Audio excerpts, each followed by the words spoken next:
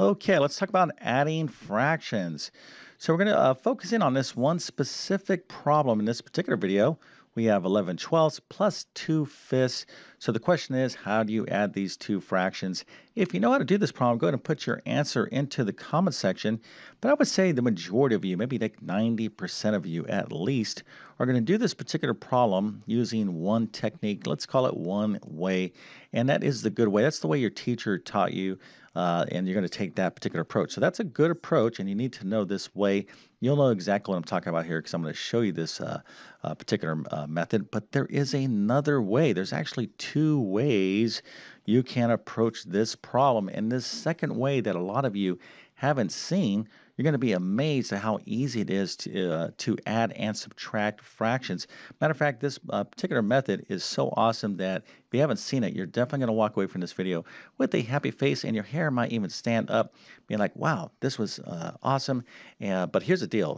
When you see this second way of adding and subtracting fractions, just don't forget the way you were taught. You need to know both of these techniques. So I'm going to get into all this in just one second. But first, let me quickly introduce myself.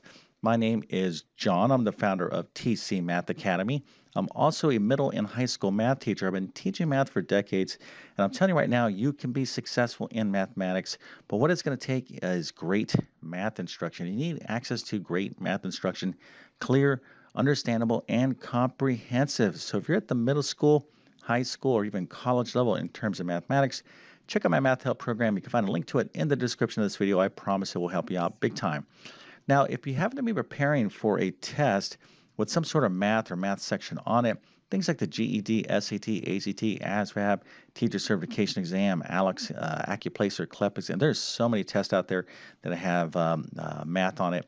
A lot of you are going to be taking these type of exams. You don't even realize it. But anyways, I have a ton of test prep courses that can help you prepare and pass those exams.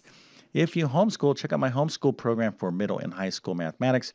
Super proud of this. Definitely have a lot of awards and great reviews. So check that out if you homeschool. Now, if you need a pair of math notes, hopefully you have your own, okay? But if you do not, you need to start taking notes and then start making your notes as awesome as possible. This is so important to learn mathematics. But in the meantime, you can use my notes to study from. I'll leave links in the description of this video to my math notes. And if this video helps you out, don't forget to like and subscribe, as that definitely helps me out. Okay, so let's go ahead and get into this problem. I'm going to show you the answer right now. If you want to pause the video and work on it for a second, go ahead and do that. But I'm going to show you the answer right now. Okay, so there you go. 11/12 plus 2/5 is equal to 79 over 60. And if you got that right, well, let me go ahead and give you a nice little happy face, an A plus and a 100%. Matter of fact, I will give you multiple stars so you can have an extra special day. Great job. But here's the deal, okay? I just want to comment real quick on the answer. So notice that our numerator, which is the top number, is bigger than the denominator. So for example, there's three ways you can see fractions. We can have something like this, 3/5. We can have something like 4/3, and you can have something like, say, 1 and 1/3. So anytime the numerator is smaller than the bottom number, this is called the denominator. This is what we call a proper fraction.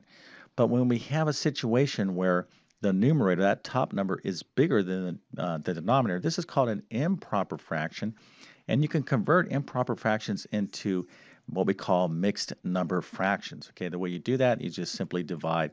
So if we wanted to take 4/3 and turn it into a mixed number, we just take 3 and divide it into 4. So 3 goes into 4, 1. 1 times 3, that's 3. We have remainder 1, so that would be 1 and 1/3.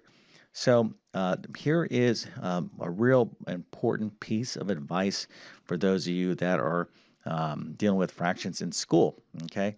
Do not take your improper fractions and every single answer and turn them into mixed numbers, okay? Don't do that. What you want to do is to make sure that your answer here is fully reduced, okay? That's always important.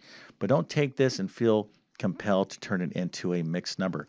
Only do that if you're asked to do that by your teacher, because I've seen a ton of students who have the right answer as an improper fraction, and then they go turn that into a mixed number and make a mistake, turn that answer in, and then guess what happens? There is a lot of sad faces, which I don't like to see as a math teacher. They're just like, listen, I had the right answer. Can you please give me credit? And for me, I'm such a nice guy. I usually give them most of the credit. I might give them like 9 out of 10. So if you were in my math class, I tell you right now, it wouldn't be too difficult to get a good grade if you were trying and paying attention to what I was teaching you. But listen, you got to listen to the advice of others. So, anyways, remember this, put that into your notes. This will help you out in your math class. But, anyways, here's the right answer. Let's go ahead and talk about the way that most of you did this problem. All right, so here is the problem, 11/12 plus 2/5. So when we're trying to add fractions, we're looking at the denominators. This is the way most of us were taught. We're like, okay, I'm looking at the denominators, and you're thinking to yourself, wait, I got a problem here. I can't really do this. Well, yes, we have a situation we're going to have to resolve in order to add these fractions. So let's look at an easy example. Let's say I gave you the problem 1/5 plus 2/5. Okay, now what do you do when you're trying to add or subtract fractions? We first look at the denominators, and we look at them, and what are we asking ourselves? We're saying, are these numbers the same? Okay, well, if the denominators are the same, then the problem is super easy because all we have to do when we're adding fractions, if the denominator is the same, is we keep that same denominator and we simply add the numerators. In this case, it's 1 and 2. So we have 1 plus 2, which of course is 3. So we write that as 3 over 5 or 3/5. So that's how we add and subtract fractions. If the denominators are the same, we simply go ahead and add or subtract the respective numerators. So most of us know that, but in this case, we're looking at these denominators and they are not the same. So what do we do? Well, this is what we do. This is what you were taught way back in the good old days. For me, that was like the 1970s. That was so awesome to go back to school back in those days. But anyways, what we have to do is find a common denominator. We need to find a denominator. Okay, this is a denominator and this is a denominator. We need to find a denominator that these two denominators have in common. Okay, well, they have a lot of denominators in common. We want to find that lowest denominator they have in common. That's referred to as the lowest common denominator. So finding the LCD is a whole discussion in and of itself. I have a lot of additional videos on fractions in my YouTube channel you dedicated on how to find an LCD. But if you really want to learn this stuff above and beyond this, in my math program, I have 2 courses on basic mathematics. Pre-Algebra would be a great course for those who are at that level, or my Math Foundations course. I cover all this stuff. But anyways, you have to know how to find the LCD. So I'm going to give you an opportunity to find the lowest common denominator between 12 and 5. Okay. Now, I would say a good amount of you are going to get the correct answer. All right. Now, this is a pretty easy problem. But I want to ask you, how did you calculate that? Okay. Like, what did you do? So some of you are like, well, I'm not quite sure how I did it. I just got the answer. Well, what if our denominators were something like this? What if you had like 128 plus, I don't know, 306? Now, this problem right here, these denominators to find LCD would be quite challenging. Matter of fact, a lot of you would be like, looking at me like this, like, hey, I'm not going to do your dumb math problem. Mr. YouTube Math Man, go away. Just give me these easy problems. Well, listen, you got to know how to deal with these denominators as well. So anyways, make sure you understand how to find the LCD. Again, I have additional videos on this, but anyways, I'm going to show you the answer, and let's see if you got this right. Okay, so the LCD is 60, and if you got that right, very, very good. I'll give you a little happy face and a check mark. So that is the lowest common denominator. So what does that mean? Well, it means that we have to rewrite these fractions such that the denominators, we have to change these denominators such that they're 60. Okay, so we're going to have to rewrite this fraction, okay, such that its denominator is 60. And we're going to have to rewrite this fraction such that its denominator is 60. So we're like, what do you mean rewrite? Well, I can rewrite any fraction. Let's say I have the fraction 1/2. Let's say you're like, well, how can I rewrite that? Well, just make a fraction that's equivalent to 1/2. So you can just say like 3 over 6, 5 over 10. These two fractions are mathematically the same, but this one has a denominator 6. This has a denominator 2. So you get the idea. We can rewrite fractions, but we're not breaking them in terms of changing their value. We're just going to change the denominator, but in order to change the denominator, we're going to have to change the numerator. So if we want to change this, we're also going to have to change that top number. So let's go ahead and talk about how we do that right now. Okay, so let's go ahead and change our denominators to 60. So let's take our first fraction. Remember, it's 11 over 12, 11 twelfths. So how do I change this 12 into a 60? Well, I just multiply by 5. Okay, if I take a 5 and I multiply by that 12, I come up with a 60. So if I multiply the denominator by 5, I have to multiply the numerator by 5. So that's 5 times 11, which is 55. So this is how we rewrite fractions to get a particular denominator that we want. Okay, so let's go ahead and change this fraction, 2/5, such that its denominator is 60. So how can I do that? Well, just take a 12 and multiply by that 5. Okay, of course, that would be 60 there. And if I multiply the denominator by 12, I have to multiply the numerator by 12. So 12 times 2 is 24. Okay, so what I did is rewrite these respective fractions such that they now have a common denominator, and as a matter of fact, it's the lowest denominator they could have in common, called the lowest common denominator. And of course, now we know what to do. We have the same denominator, so we're simply going to just add the numerators. Okay, so let's go ahead and show that right now. All right, so 60 and 60, so 55 plus 24, again, same denominator. We'll put the denominator there. We're going to add the numerators. So that 55 plus 24 is 79 over 60, and there you go.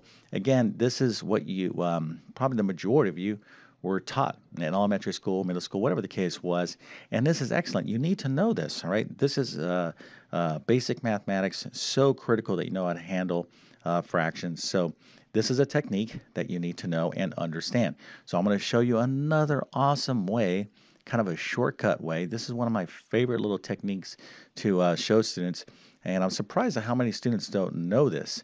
Now, I'm going to show you this technique. What I want you to do is to remember it and use it, but don't use it as an excuse to forget how to work with fractions in terms with finding the LCD, etc. So let's go ahead and show you this second technique. And I love to show this technique. I refer to it as the bow tie method. So let's draw a little stick figure right here. What's a bow tie? Well, it's these little ties like that. Now, if you're wondering if I wear bow ties, I do not wear bow ties, okay? As a matter of fact, I don't wear many ties that much on special occasions. But anyways, that is a bow tie. And this little shape right here, this bow right there, is kind of how I kind of refer to the pattern that we're going to take. Let me show you the pattern and I'll explain this right here. So what we're going to do is we're going to take this bottom number right here. Okay, it's very specific pattern. You take this bottom denominator, bottom right, and you're going to multiply this way. Okay, so that's step one. Not this way, very specifically. Starting from the bottom right, we're going to multiply diagonally, so it's going to be 5 times 11, and there you go. There's 5 times 11 right there. Now, this is an addition problem, so the next step is you're going to multiply this way, okay, from bottom left upward in this diagonal. So that's 12 times 2. All right, so we're going to put our answer right there, and this is an addition problem, so we have an addition between these two products right there. This forms our numerator, right? So 5 times 11 is going to be right here, plus 12 times 2, going to be right there. This is our numerator. Then we're going to put a fraction bar. And then lastly, our denominator is going to be 12 times 5 right there. Okay, so 12 times 5. Let's go ahead and simplify that. So 11 times 5 right here is, of course, 55, plus 12 times 2 is 24. Over 12 times 5, which of course is 60. And look at this, 55 plus 24, that's 79 over 60. It's exactly what we had right there. And it took me all of 10 seconds to do. It is so easy to use this bow tie method. Now, there's one little caveat here that sometimes the bow tie method will generate a fraction that's not fully simplified. In other words, you might have something like 30 over 50 as your final answer. Just make sure you reduce your final answer to 3/5. But I'm telling you right now, you need to know this bow tie method. It comes in super handy, especially in algebra. What if we had an expression like x over y plus w over z? Okay, well, how do I deal with that with algebra? Well, I could just use the bow tie method.